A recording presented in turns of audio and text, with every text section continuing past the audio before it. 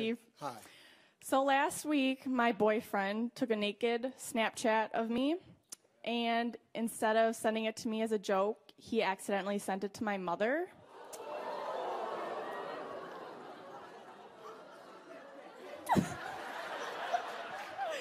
So when we went to go visit her a few days ago, there was definitely a lot of tension. And we just really need a way to be able to break the ice to her without it getting too awkward.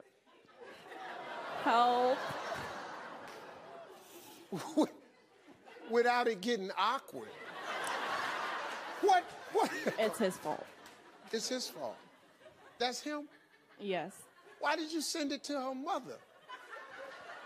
What'd you send it to her mama? I honestly thought that it'd be a funny joke to just show her, like, hey, oh, look you what did I got. it on purpose? To her. No, to her. Like, look what I got, and you didn't even know I took it. And then instead of clicking her name, I clicked her mom's name and sent it. How is her mama name next to her name? What? Her mom's name's Ellen. Her name's Emily. So instead of really thinking about it, I just hit it without even looking at it.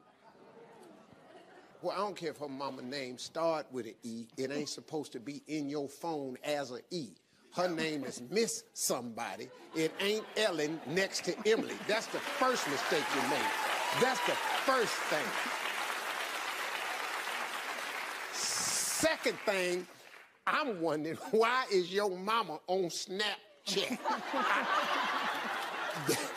That's mind-blowing to me. Third thing, why is he still your boyfriend?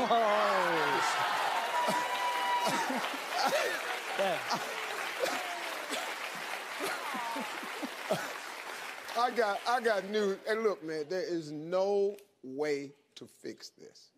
You're gonna have to go to your mom's house, and you know you gotta face it. And it's horrible. But you didn't know he was taking the picture. No. And okay, let me ask you: how long you all been dating? 1 year. 1 year. Yeah. Okay. Is your father around? No. That's the only reason you're living right now. Thank you right now.